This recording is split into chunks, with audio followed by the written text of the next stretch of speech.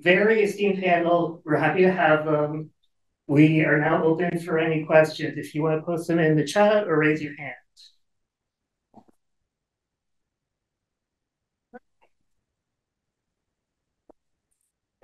Thank you very much, all of you, and great screening. So I think my biggest question I go back to is a very diverse group that's being presented here, but who's not at the table, right? They said who's not seeing the menu, who doesn't get a voice. So where do you think those folks are? Who are they? What are they? What kind of characteristics do they have that would help us identify them? Hi, everyone. Thank you for that question. The first thing that came to my mind is Black women. Black women need to be at the table. And I say that because this year's United States Conference on HIV and AIDS will be a love letter to Black women.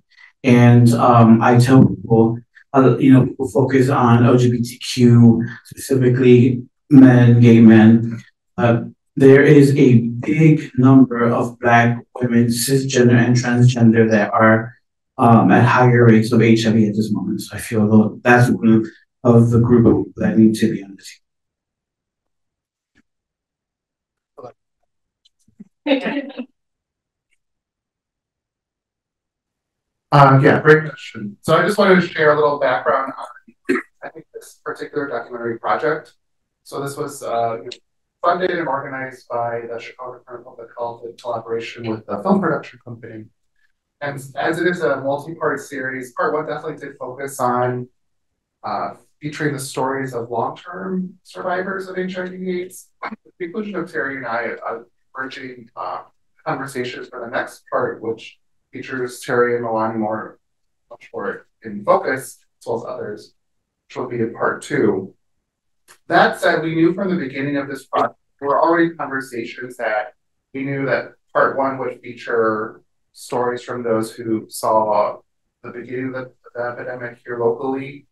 But we knew that we wanted to bridge the conversation to those who are starting out in the field of HIV prevention and treatment. And I think that another voice that we've yet to hear from in this particular documentary project are like youth voices that are disconnected from the field itself and not working in the field. It's not yet, right? And I hope to see that happen in a future part three, but we'll see when we get there, right?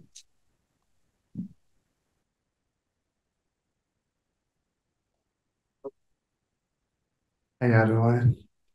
So really quickly, I kind of want to just add to that point. I feel as though I've been doing this work since I was 16 years old. The minute I went into a youth program and someone asked me my thoughts around HIV, or I was asked to do a survey around like my sex usage. And I think that when we ask that question, like, who do we need at the table or things, I think that a lot of institutions do a lot of great research around youth and habits, but they don't actually give them seats at tables. I know that sounds very radical, but what does it look like to have a youth board that informs how an institution gives care to young people, and that's something I've always tried to really push with a lot of the programming that I'm a part of, the work that I do, because I think that that is a voice that we often say we are looking for, or it's a hard to reach voice, and it's not really hard to reach for the people who are actually listening to that voice. Thank you, everyone. Any more questions in the room?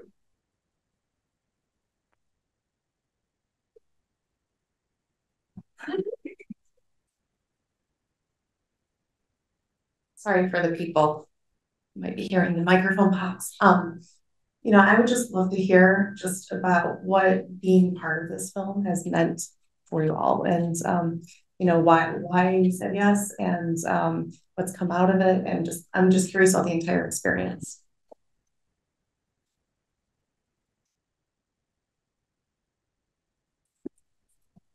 Y'all might hear from me a lot, but I like talking to y'all. So like I said in the film, what brought me to HIV work is the first person that ever treated me just like a person was my uncle, and he died of AIDS complications. And I've been doing this work since I was first launched into a youth space, and I needed youth like resources around housing, food, mental health services. I've gotten a lot out of this experience. I think that one, I'm in a place where in part two, I got to really figure out where I wanted to take myself in doing this work. Currently, I'm a UIC public policy student, and I really do want to continue working in HIV policy and even how nonprofits are allocating resources to people who are living with HIV, because I think that sometimes those policies often are barriers to care. I have done stuff now. I do a social series for HIV Zero. If you are interested, yes, this is a shameless plug. HIV Zero on Instagram. I do a Friday night conversation around HIV with my friends. It's literally people I know who have been working in HIV, people in community, and we have open conversations about what we are talking about in 2023 in HIV in our communities. And that's a huge space. I don't think that there's an open space where people just talk about like this cuffing season and how does that relate to like HIV, you know? And that stuff, that's actually our topic this Friday. So again, shameless plug.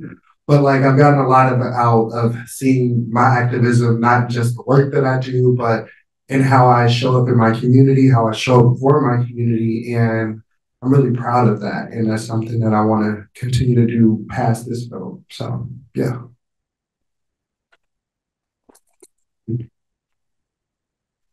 Ooh, this is a heavy question. So the reason I decided to be a part of this film was because I've been doing HIV work since 2008. For the first 10 years, I did it as an HIV negative person. For the last 5 years, as an HIV positive person.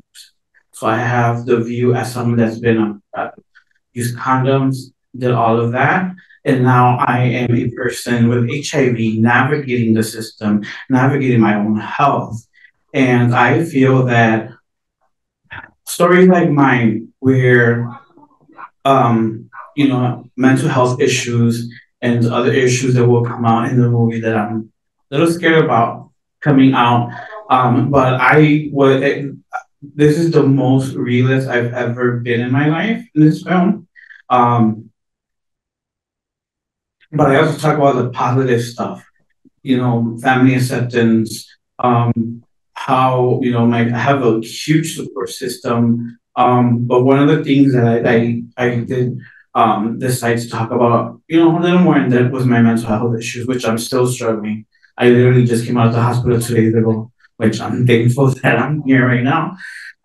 And it's real, just because I've been doing this work for many years doesn't mean that I'm gonna be perfectly okay for the rest of my life with being HIV positive, because it's something that it's only been 5 years, but every single day there's something different. There's different things that pop up that, because of those experiences, I'm also able to navigate other people who are HIV positive into the proper care. So my experiences, I take them and use it to my advantage to make sure that the people that I test and they test positive or test negative, they need to get on, like I've been there on both sides. So, it's important to share stories, especially from someone who, is undocumented. That's another thing that needs to talked about more, and the lack of access to people who are documented, the numbers and the rates and all of that. So if there's a lot that I talk about in this film, isn't part to obviously, but the reason is I needed to get this weight off my shoulder. I couldn't just stand there and just pretend that, on social media, I'm going to this conference and getting this award and, doing all these things. No, I'm talking about what happens to me behind the scenes. I'm not perfect. My health's not completely fine.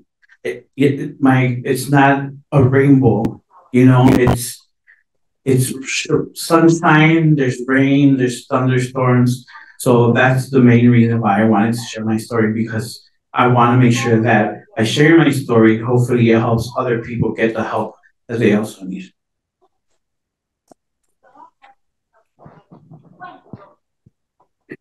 Thanks, Terry, Milani, for sharing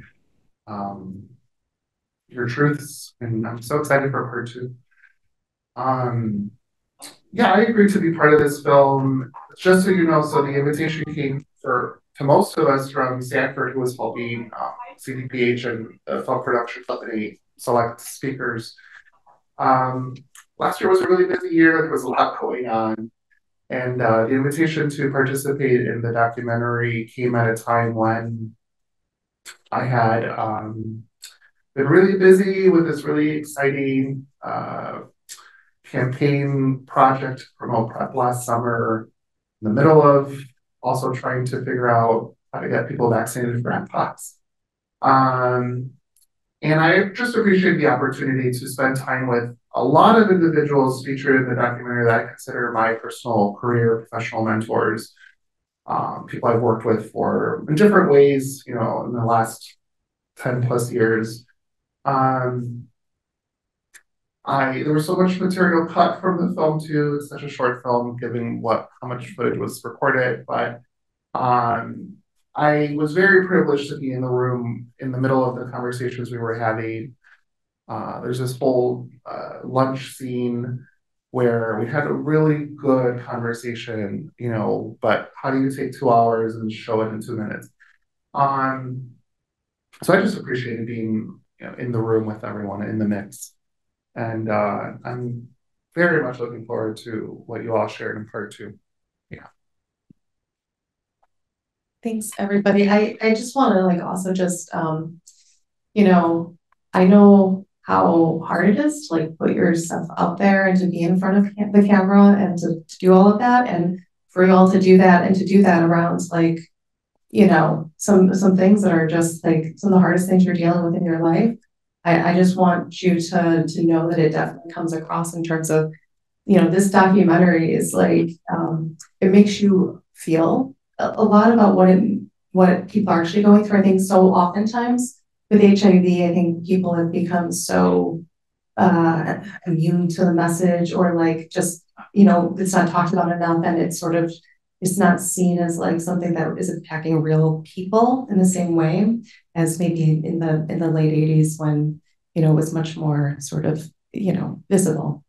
And I think stories like this are so important, and just thank you for putting yourself out there doing it, because it really comes through. I know personally, just like seeing people that I know talking about these things, talking about their personal experiences in ways I don't get to hear it, seeing places I mentioned, like that I know mentioned, it just like, I think that films like this are so important in sort of making it real and igniting a lot of passion around this and enthusiasm. So I think you all are, yeah, part of something really special. I just want to ask if other folks have any questions. I have plenty, so that's fine. But yeah.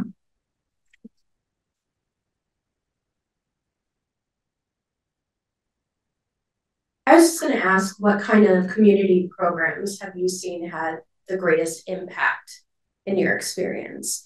And kind of what kind of advice would you give to young people who wanted to get into this kind of activism and kind of involved with these community programs?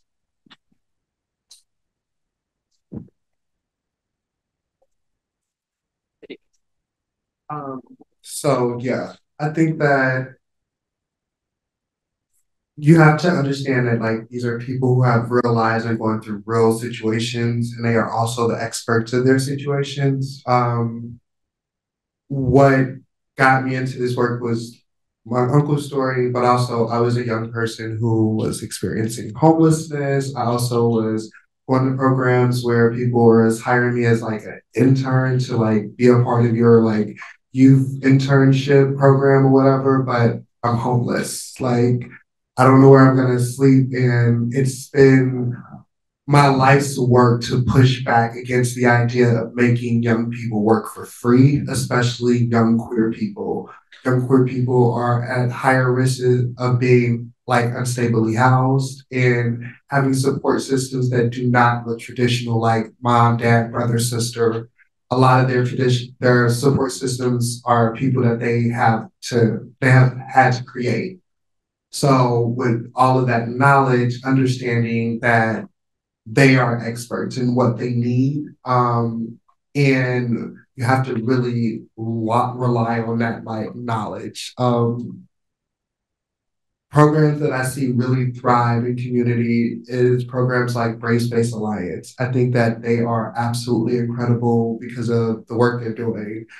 Something as simple as how they set up their pantry is they just don't get donated food. They go out and actually buy food, and it's food that's fresh and not just donated, but and that's just something huge for somebody like myself also who's dealt with like food instability. There's another incredible person who's doing that on the South Side, Dion Dreams. Just had to plug him because he's incredible. But they are providing care on the South Side of Chicago to queer people in a way that is dignified, a way that speaks to their experiences, even the idea of like, if you need a wig, you can just go in and just get one. That's something that's huge. And it speaks to understanding people's experiences. So it's about building your agencies, your resources with those people in mind, or those people who are saying, this is what you actually need. Maybe like, it's great to have this HIV test. Please, like, we need that. But if I don't know where I'm gonna lay my head at night, wouldn't it make more sense to like have this place where you can provide me a space where yeah, we're gonna send you here for the night, but also you just gotta take an HIV test for us. And I wish more agencies who were bigger would really start to rely on the idea that there's so many intersectionalities before we get to zero. So yeah. I believe into going into the community. When I'm talking about the community, I'm talking like the west side, the south side, all these neighborhoods where these small grassroots organizations, like you mentioned, Race Based Alliance, there's Life is Work, there's Calor, there's a whole bunch of organizations that are literally starting from the ground up that need these resources. We need people to come and, maybe volunteer or donate items. There's a lot of also like big organizations that got the coin, but there's other organizations that don't. So, you know, for example, shameless plug. Every year I have an AIDS walk and run benefit show, which happens to be this Sunday coming up at Hydra Nightclub at 10 p.m., which we raise money for the Chicago AIDS walk and run. Since Calor is a partner of AIDS Foundation Chicago, whatever we fundraise, we get 90% back to us, which is amazing because we get to use that money to help, the community. And when I mean the community is like for example, when COVID-19 started, we were right there next to in the church parking lots doing COVID testing on one side, HIV testing on the other side. When M started, we did the same thing, doing providing vaccine on one side, HIV testing on the other. So it's realizing that little organizations, but grassroots organizations, really looking at their work, studying their work. And that's how I got started. Like if people, like I went to a youth group at Vida Sida, and little by little I learned, and look where I'm at now.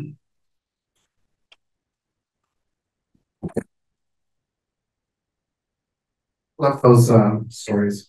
But yeah, I mean, I think I'm gonna echo that.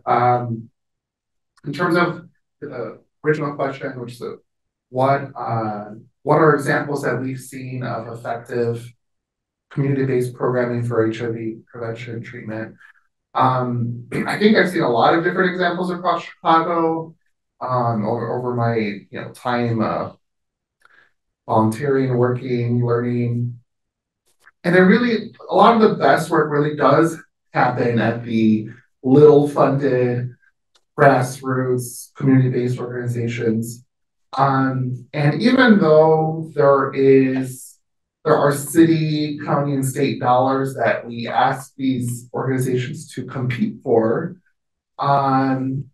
sure, that funding exists, but there should also be like baseline, here's general operation funding that you don't have to compete for. It just comes with, hey, you got a competitive grant? Awesome, here's some extra cash to float you. But since we're gonna ask you to get reimbursed a year later, for doing all this work.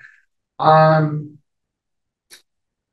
in my own work on all the prep research we've done over the years, none of that would have happened without our ability to collaborate with community-based organizations like Calor, like Corazon and Cicero, like Esperanza, like their FQHC system, Hard Brown's FQHC system, all of the Puerto Rican cultural centers, organizations, Project Viva.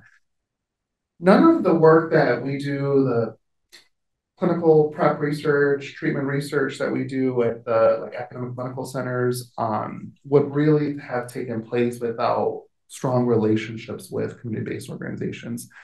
And I would say that I saw examples too of times when those relationships were fostered and healthy, and other times when they were abused and less healthy, right? And I think that where we're at today is recognizing how to make the best use of those relationships and support community-based organizations in doing their work and working together to move the needle forward. I think this is a really good transition into something I really wanted to ask everybody here is, we are at an academic institution, we're at Northwestern here, and I would just love to hear more about, academic institutions have so much power and privilege in terms of resources. How do we do a better job of partnering with the community? What are the tangible sort of steps that we can do to build these relationships and to support these relationships?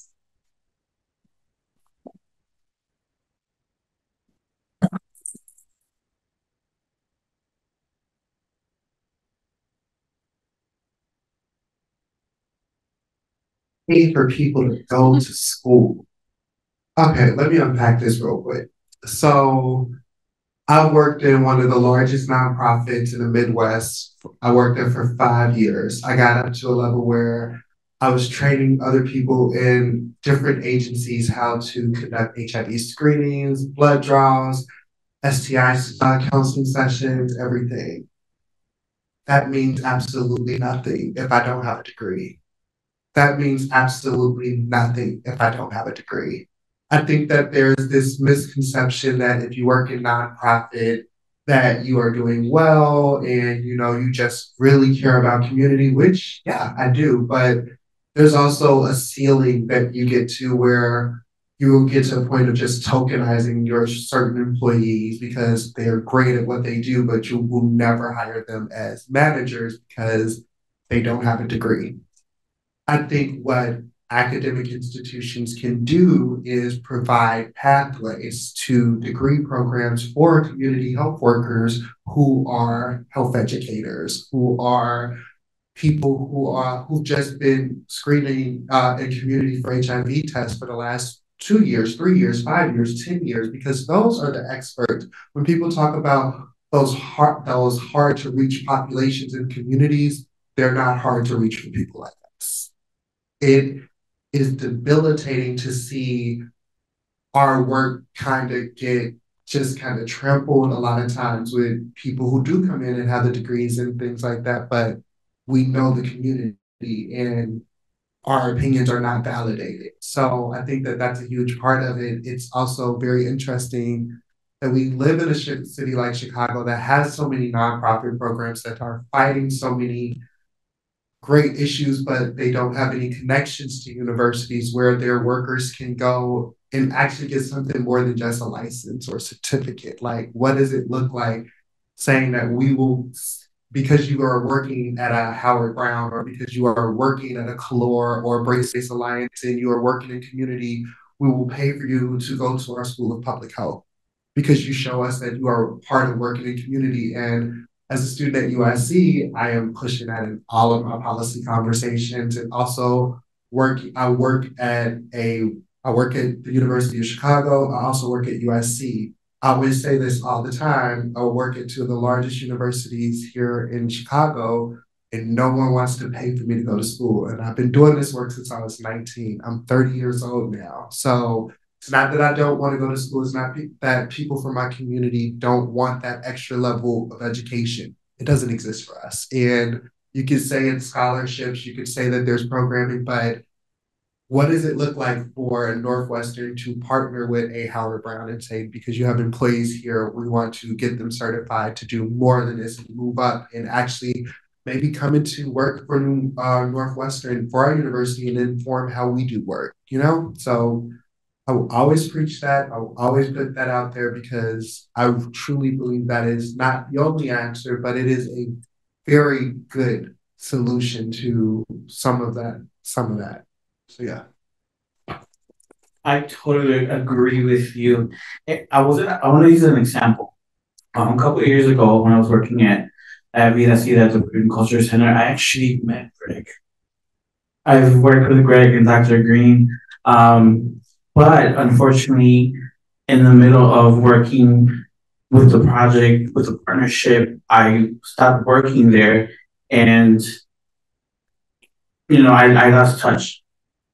But what I'm trying to say is that I wish that universities like these that do partner with small community-based organizations that not just give the funding for these partnerships, but like you said, find a way to look at these people that are doing the grassroots work and helping with these research projects to help them pay for school, give them a scholarship, create programs.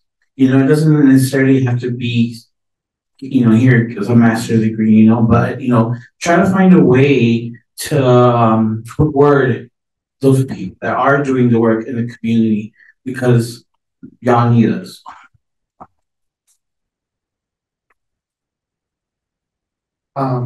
Absolutely right. I think that I'd like to believe that a lot of us want to support that kind of pathway. And I think the challenge we have before us is figuring out how to make that happen. I think over the years that I was at County, figuring out staffing on research grants, the challenge I think is it's the larger institutions that have the funding to provide some amount of professional development, funding, some amount of tuition reimbursement if you're connected to an academic institution. And it's it's the community-based organizations and the grassroots organizations that don't have the funding to provide that as part of their benefits packages. And so those employees lose out on tuition reimbursement or other professional development opportunities. But there should be some way to bridge that through partnerships with academic institutions. And I think the other challenge is, what does it mean to hire someone on what to be a 1-year soft money grant and provide them with a meaningful learning opportunity within that 1 to 5-year grant?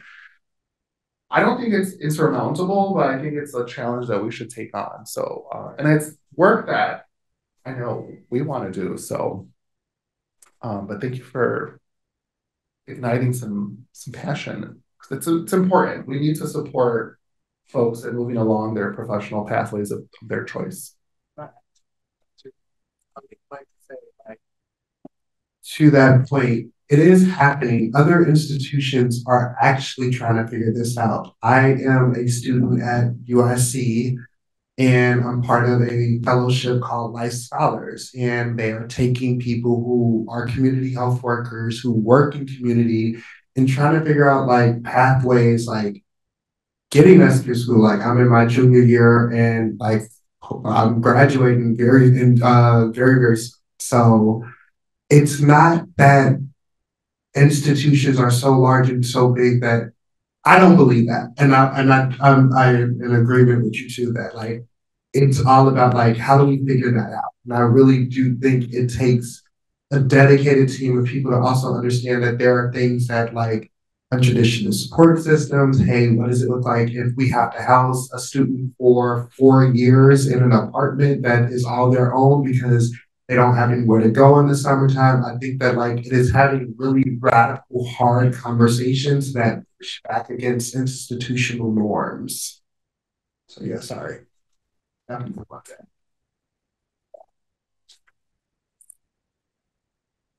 Other questions? One thing that I heard repeated a couple of, oh, sorry, do we have any online? Okay. One thing I heard repeated a couple of times and I want to touch on is just, you know, documentaries focused on HIV, but this is not the only pandemic that these communities are going through, have gone through. We have COVID, we have MPOX also. What, I guess, have we learned? What have we not learned? And what kind of continues? I don't know if you guys have any. One thing I've noticed about that, if you look at the charts of HIV, COVID-19, and MPOX, they're almost identical. They're almost identical, unfortunately. And one of the reasons I believe that is because of lack of healthcare for communities of color. For example, I'll give you an example. The numbers of people on PrEP, who's mostly on PrEP? White people, then Latinx people, then Black and African Americans. So one of the things that a lot of people working in the HIV prevention field did when COVID first started, we already knew what to do because a lot of us, you know, have been doing similar work. People were panicking just like in the beginning of the HIV epidemic. The same feelings that we all had with COVID-19 started is the same feeling that people at the beginning of HIV epidemic.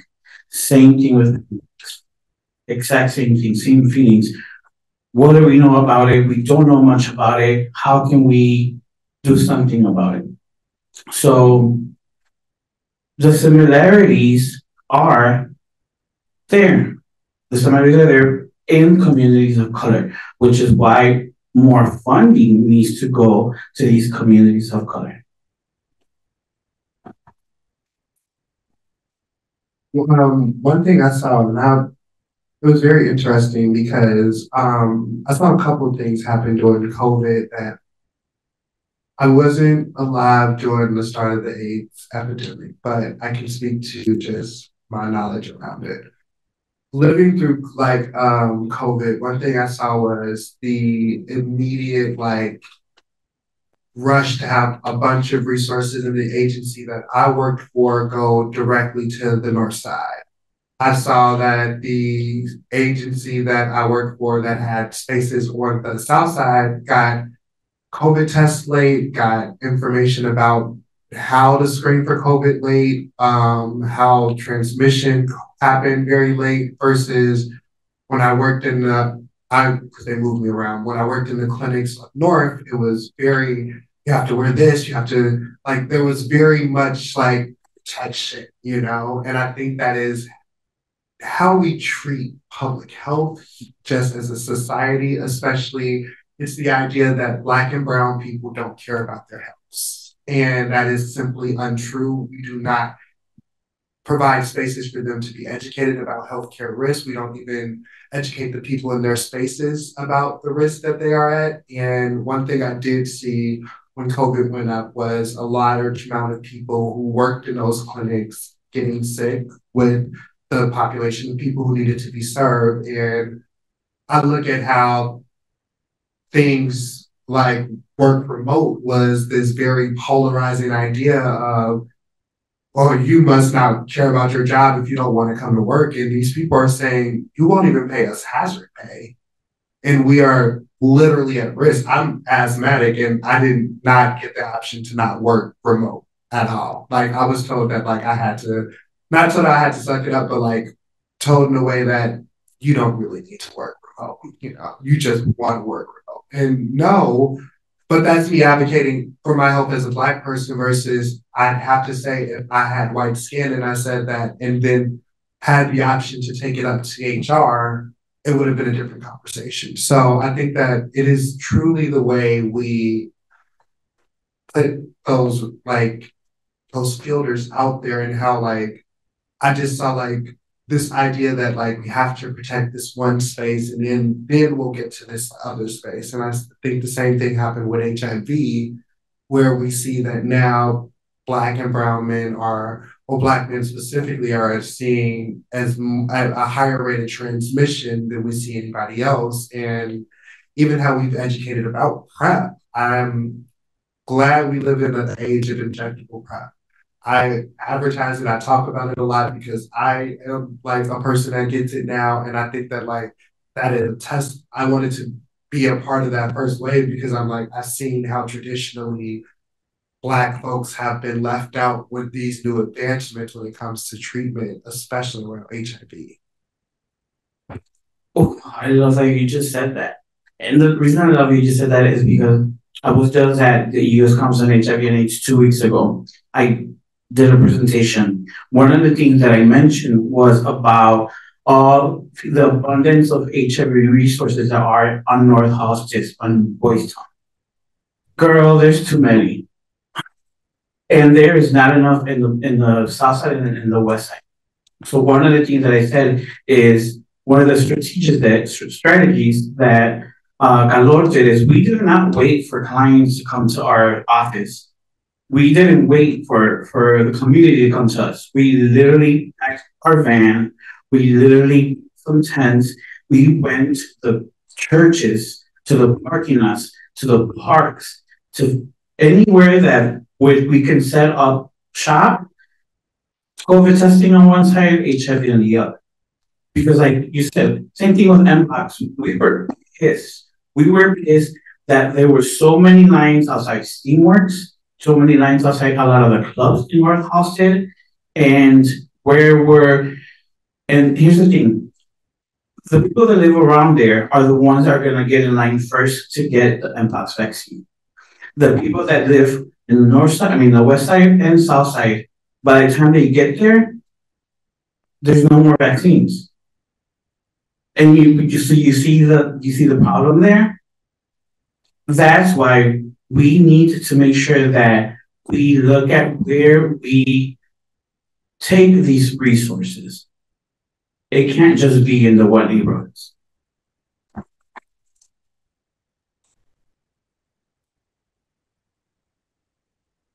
I don't remember the question. But thank you for sharing both of your perspectives.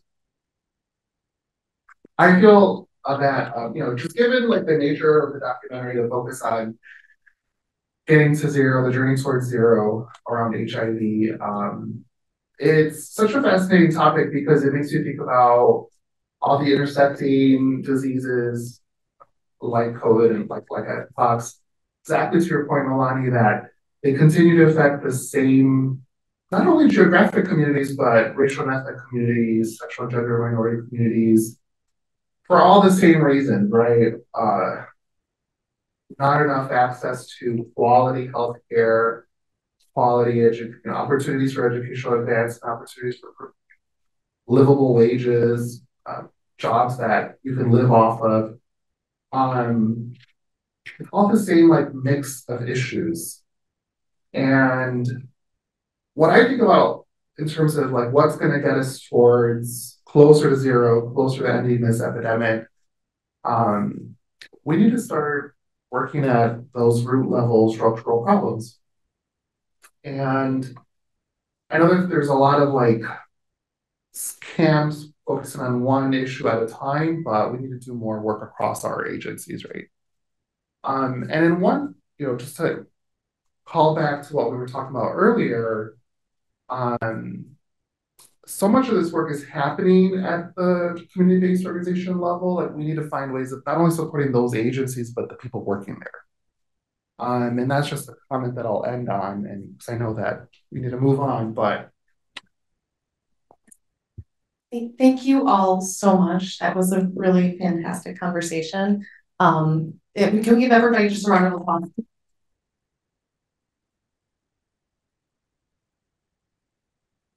So now we are going to show this part 2 trailer. Maybe we can kind of reconfigure. And then we are going to also send out an evaluation. So let us know how this event was, and hopefully we'll be having in a few months part 2. So folks in the room, I think there's a QR code floating around, so you can complete that. Here we go. Yeah. Ooh. At the Harris Theater from 5 to 9. And if you want your tickets, you can go to if you want tickets, you can go to journeytozero.com, sign up for the newsletter. Their tickets are going to release next week, so you can get free tickets. There's like a 600 limit, but they're going to go fast, so definitely sign up for those tickets real soon. Thank you.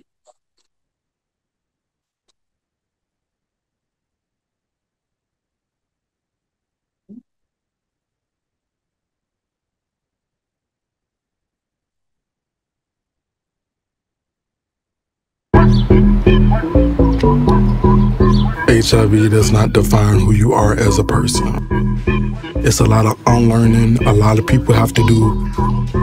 Getting to zero would be amazing. I hold your hand, you hold mine, and we all come together when it comes to this.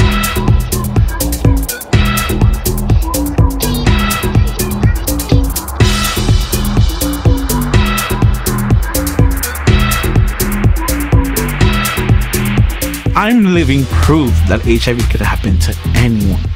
You can be a doctor, you can be a specialist, you could, know everything that you can know about HIV and AIDS, and you can still catch it. HIV doesn't have a specific name, doesn't have a specific community, it doesn't have a specific type. I've worked with a population of people who experience a lot of homelessness, who are young, who are living with HIV, and how do they stay undetectable if they don't have access to proper housing? The numbers are there. The rates for Black and Latinx folks getting HIV is at a higher rate than, white folks. Even people on PrEP is the opposite. White people are the ones that are the mostly on PrEP, then comes Latinx folks, then come Black and African Americans. I just want to get more facts on something that I learned. Like, what happens if a person is resistant to Truvada and I have sex with them, but I'm taking Truvada for PrEP? Like, how does that work?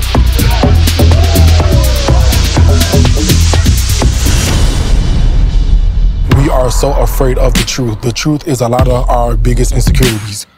I accepted I was positive. I accepted I wanted to live. I don't want my mom, over my casket saying, what could I have done differently? I do hope that we are going to get to zero, but it's not going to happen overnight. Even when we talk about getting to zero, I'm homeless and you want me to stay in care and stay on my meds. PrEP means nothing to people who are homeless, to someone who's living on survival sex.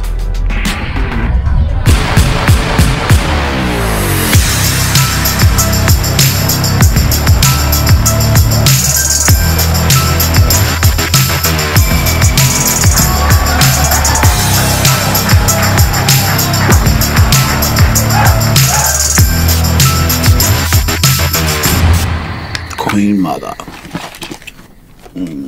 The power of makeup, darling. You feel fierce. You feel lovely. You feel like a woman.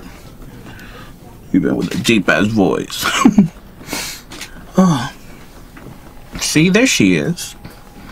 She's been found. She's no longer lost. She is ready.